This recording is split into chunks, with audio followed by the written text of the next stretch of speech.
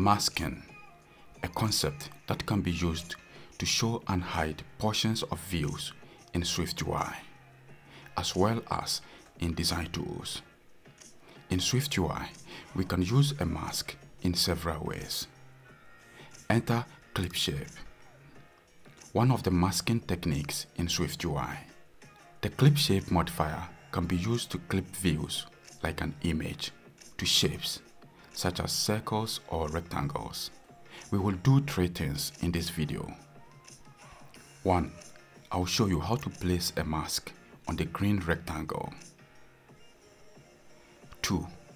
I'll show you how to move the mask along the x-axis to reveal and hide portions of the green rectangle.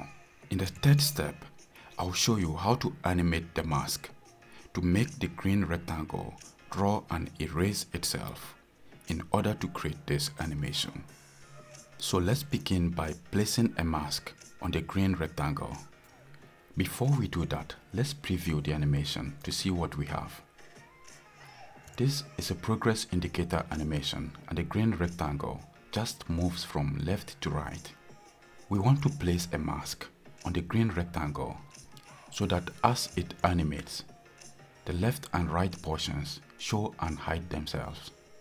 We will add the mask after the foreground color modifier, and we are going to use the ClipShape modifier. After adding the ClipShape modifier, we need to specify the clipping shape.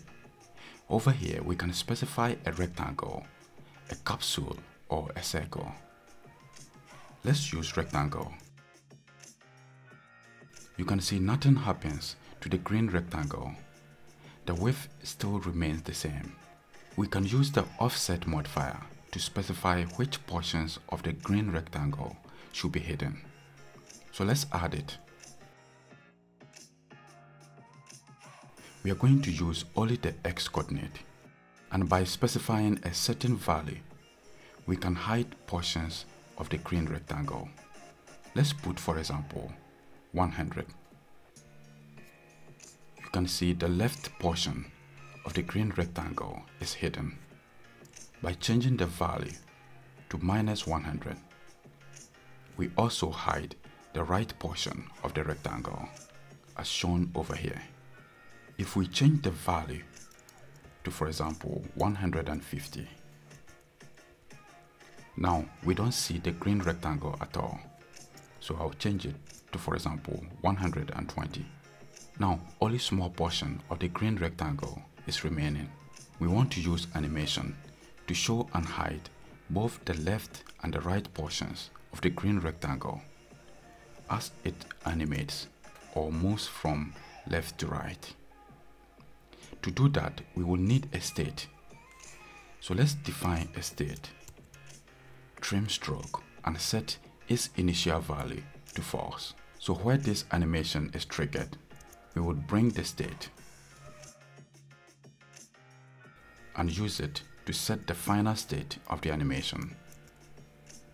Over here, we are going to toggle the state so that it switches between the true and false states. So we have now placed a mask on the green rectangle and created a state. Let's use the state to animate the x offset using a ternary conditional operation. We are going to remove the x value and paste the state, and then put question mark. A conditional operation has two values, true and false. So when the condition is true, let's set the x offset to -100. And when the condition is false, we will set the x offset to 100. And that is all we need to show and hide the left and right portions of the green rectangle as it animates. So in this video, we learned how to place a mask on the green rectangle. We also learned how to move the mask along the x-axis to reveal and hide portions of the green rectangle. In the final step, we animated the mask to make the green rectangle draw and erase itself in order to create this sending progress animation.